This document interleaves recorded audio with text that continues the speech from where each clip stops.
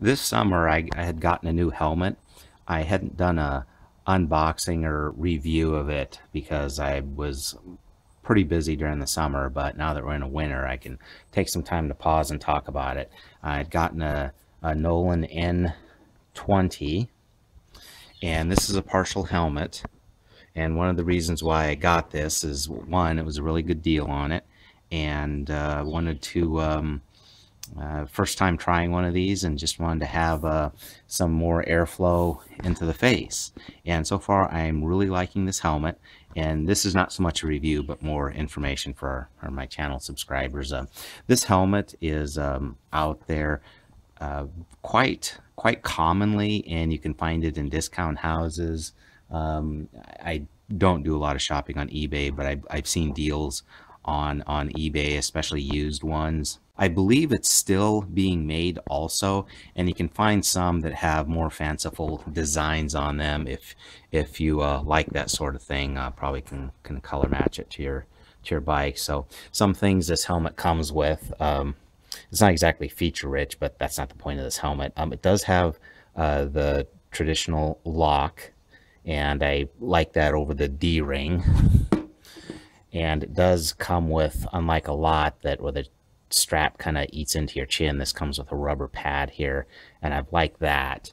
The shields are changeable. I don't know where it is now, but I'd originally gotten it with a clear shield, and I had bought the darker smoke shield because for summer riding it cancels out some sun.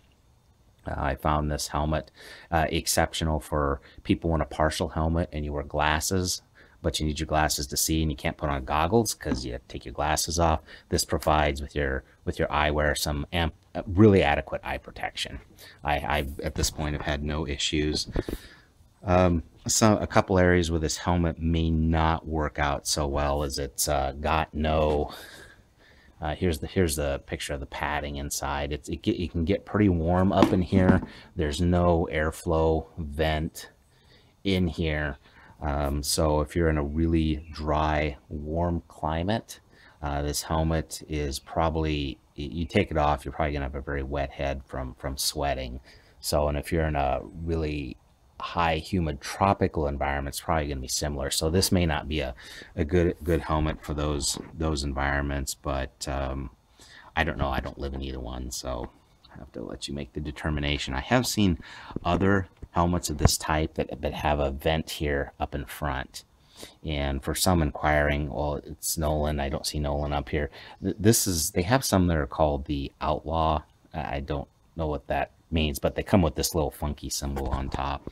Irrelevant to how the helmet performs, but just if you were curious, these pop off, and from here then you can easily change out to a clear to a darker shield if you need it. It doesn't come with a sun visor, and I found the smoke shield that is made for it isn't so dark that you can't use it at night. The section that covers your ears over here, I found that to be pretty good for blocking some sound and wind noise out.